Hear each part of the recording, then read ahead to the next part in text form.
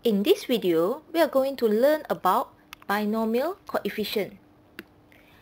There are many notations used for the binomial coefficients, but the most commonly used are these two: NR in the metric form or NCR. All of these read as N choose R.